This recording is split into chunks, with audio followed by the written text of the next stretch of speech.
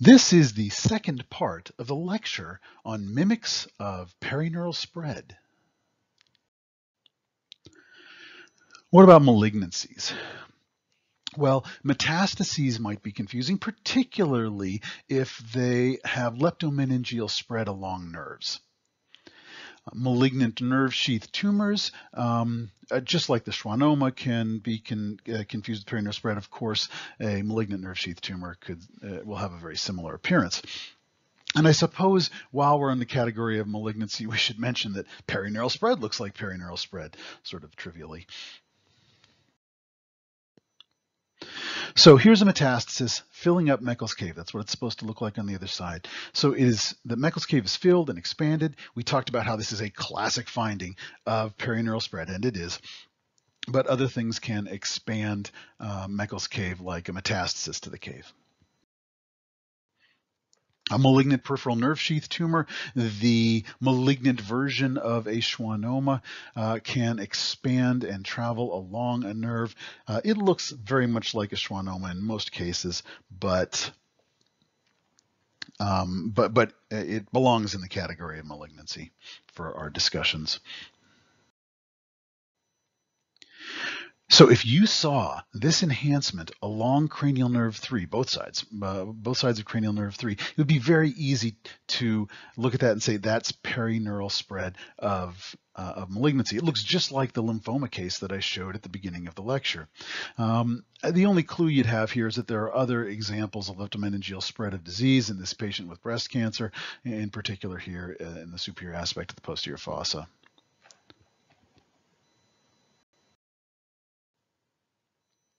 Here's another example of leptomeningeal spread, this time along the 7th and 8th cranial nerves. It looks exactly like perineural spread of tumor.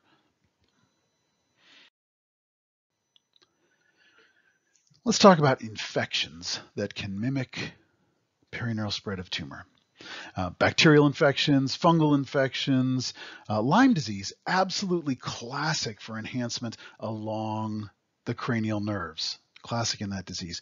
Tuberculosis, I'm absolutely certain can do this, although I won't be showing you any examples because I don't come from a place where it's endemic.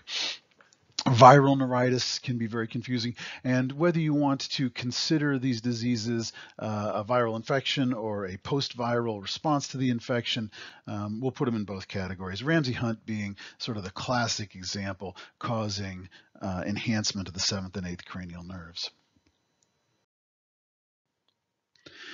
Here is a bacterial cellulitis that originated in the orbit and traveled back along V2 into Meckel's cave, and then back along the trunk of the 5th cranial nerve to expand into the brainstem and eventually posterior fossa. So this is a huge abscess, bacterial abscess in the brain, but it all came from spread from the orbit. You can see in cross-section how this looks like spread along a nerve. It really is spread of infection, not tumor, along a nerve. The abscess gives it away in this particular case, but perineural spread of tumor will occasionally find some wonderful place to expand and have a very similar appearance to this. Invasive fungal sinusitis. You knew this one was coming. Invasive fungal sinusitis spreads like a tumor. It loves perineural involvement. Look at the pterygopalatine fossa and through the pterygomaxillary fissure here and into the infratemporal fossa. Lots of erosion, just like a tumor would do, just filling out these nervous sections. And in coronal, it looks exactly the same with the pterygopalatine fossa, just packed with tumor, replacement of the normal fat. And you can see it coming up into the inferior orbital fissure as well as out into the nose through the sphenopalatine foramen. So complete filling of all of these classic nerve spaces and a classic pattern for perineural spread. Invasive fungal sinusitis looks just like a tumor in so many ways. Here's another way where invasive fungal sinusitis looks just like a tumor. More examples of invasive fungal sinusitis. Here we are completely filling the pterygopalatine fossa, replacing the normal fat there, tracking back along Vidian's nerve here and along V2 up here, filling the orbital apex. Exactly the sort of appearance you'd expect for perineural spread, but this is an infection. Lyme disease, famous for causing enhancement along cranial nerves. Here's the trunk of the fifth cranial nerve. So this trigeminal enhancement looks just like perineural spread. Could this be a malignancy that spread to the Gasserian ganglion, is coming back from Meckel's cave? Yeah, it would look just like that, traveling back towards the brainstem. But this is a CNS infection that classically causes nerves to enhance. Ramsay-Hunt is a herpetic infection that affects predominantly the 7th and 8th cranial nerves, and you'll see enhancement along those nerves, a viral neuritis, as an expected finding in this particular infection. Obviously looks just like perineural spread would before it starts to thicken the nerve. All right. What about inflammatory diseases that are not infectious? Well, sarcoid, boy, sarcoid can do anything. And once you start talking about sarcoid, you might as well talk about granulomatosis with polyangiitis, that is Wegener's granulomatosis.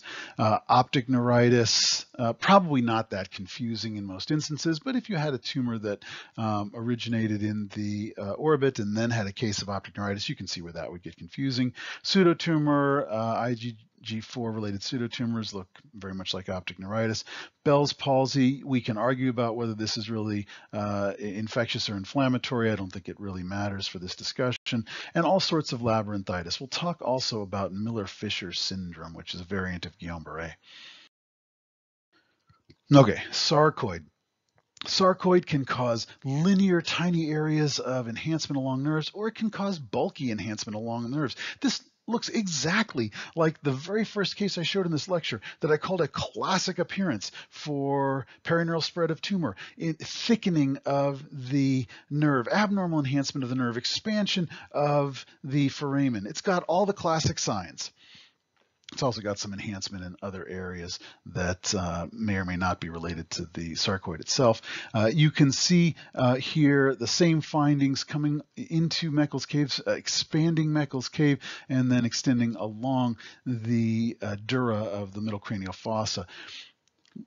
This is sarcoid. This looks just like perineural spread. Wegener's granulomatosis, again, here we're seeing the inferior orbital fissure and extension down into the pterygopalatine ganglion, pterygopalatine fossa here. This is what it should look like on the other side. Classic appearance here for perineural spread along V2 and the infraorbital nerve and the pterygopalatine ganglion. Optic neuritis. So in optic neuritis, we often get that classic tram track look of enhancement along either side of the optic nerve. That's what we've got here. Pretty classic look, the nerve itself enhancing in its canalicular segment. If you had a squamous cell carcinoma that had found its way to the nerve, could it track back like this?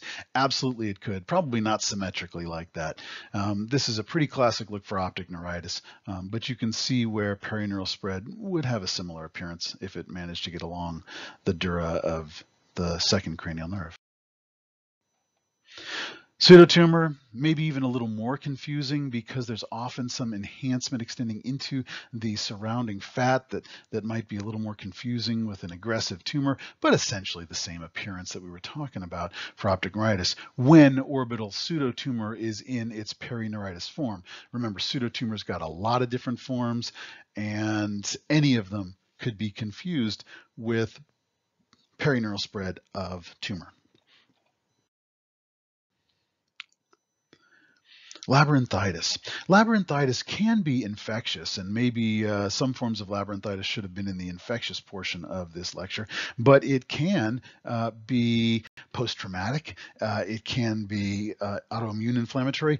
Any of the forms of labyrinthitis, even labyrinthitis ossificans, can look enough like perineural spread. When perineural spread gets into the cochlea, it doesn't just go right up the center of the medullus, it also spreads out into other aspects of the cochlea. And so this enhancement along the spiral of the cochlea could absolutely be seen in perineural spread, and of course, a classic appearance for labyrinthitis. Bell's palsy, a classic finding. How do you know that this is a Bell's palsy and not perineural spread? Well, one of the things you're looking for here is whether the nerve is expanded. This nerve is about the same size I'd expect for a nerve, so that's a clue that you're dealing with Bell's palsy. But I'll tell you, sometimes perineural spread doesn't expand the nerve, so it's not perfect. And this is one of the real clinical conundrums in the setting of Bell's palsy. Are you really looking at a Bell's palsy that's going to get better in a couple of months without any treatment at all? Or is this the initial manifestation of an aggressive tumor of the parotid gland that its first clinical manifestation is to take out the seventh cranial nerve? A classic problem for the ENT surgeons, and thus a classic problem for us as well in ENT radiology to distinguish these. The sorts of clues you use are the size of the nerve, and you always trace the nerve down all the way through the parotid gland in these situations to make sure that you're not missing a mass of the parotid gland itself. But this is a classic imaging and clinical dilemma, distinguishing Bell's palsy from perineural spread of tumor. Now you're probably thinking to yourself, why is he showing us an example of Guillain-Barré disease in a lecture on head and neck pathology? But this is a classic picture of Guillain-Barré. It's a nice picture, a classic picture where the nerve roots in the cauda equina are abnormally enhancing in axial and sagittal sections. And it's just a reminder of what this particular inflammatory disease, autoimmune inflammatory disease, does to nerve roots. But you're thinking to yourself, okay, but this is a bottom-up disease. It always affects the cauda equina and then works its way up the spine. Why do I care about it in head and neck imaging? The answer is that there is a form of Guillain-Barré syndrome that, instead of starting at the bottom and working its way up, starts at the top and works its way down. That variant is called Miller-Fisher syndrome. And the first thing to start enhancing is the cranial nerves, like this vague enhancement along the fifth cranial nerve, or this not so vague enhancement, looks just like the Bell's palsy, along the facial nerve. We know this isn't normal facial nerve enhancement because A, it really is a lot of enhancement, and B, the involvement of the canalicular segment of the facial nerve. So this is Miller-Fisher syndrome, a variant of Guillain-Barré. Other things that can mimic perineural spread of tumor include secondary effects from other diseases. Denervation atrophy, it's a shame that denervation atrophy is coming so late in this lecture because it's arguably the most important mimic of perineural spread and the one that is the most confusing, but here's where it fits in the lecture. Denervation atrophy can look just like perineural spread of disease.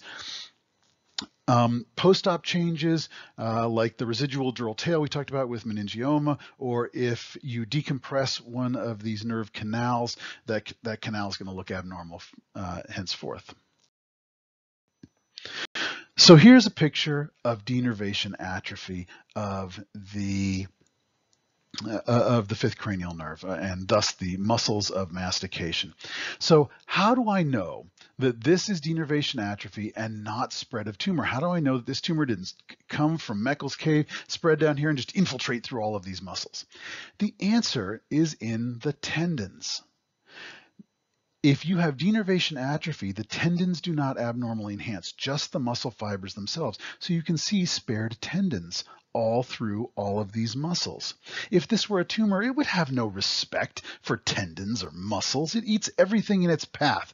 And so the sparing of the tendons amidst extensive areas of enhancement are a clue that you're actually dealing with denervation atrophy. Remember that denervation atrophy comes in several phases. In the early phases, there's abnormal enhancement and edema, and although we call it all denervation atrophy, the muscles don't really become atrophied for an arbitrarily long period of time. This appearance can persist for years without loss of the size of the muscle. So maybe denervation atrophy is not a great term, but that's what we call this.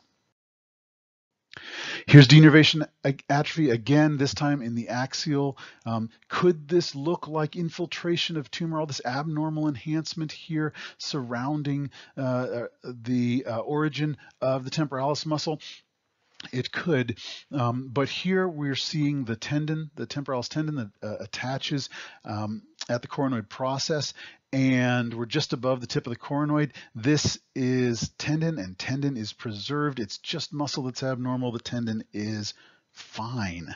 And that's our clue that we're dealing with denervation atrophy of these muscles and not something infiltrative that would take out the tendon as well. After somebody is operated on a nerve or its canal or anywhere along its path, we'll often get abnormal enhancement or expansion of the canal. So for example, this labyrinthine segment of the facial nerve might appear quite abnormal on imaging, but this has been surgically decompressed, and that's why it looks expanded the same way perineural spread of tumor would expand the canal. So if I were to go back and look at what I thought were the top 3 most confusing mimics of perineural spread, I would say that the ones that I most frequently see confused or incorrectly called perineural spread when films come in from other locations are denervation atrophy, particularly of the muscles of mastication. That's where that is most confusing. The pterygoid venous plexus, because it can be so asymmetric and make you think there's something on one side and not the other. And then an inflammatory or infectious neuritis where there is slight enhancement along the entire course of a nerve. Of course, in the setting of Bell's palsy is where that is the most confusing for everybody and is a tough conundrum for us.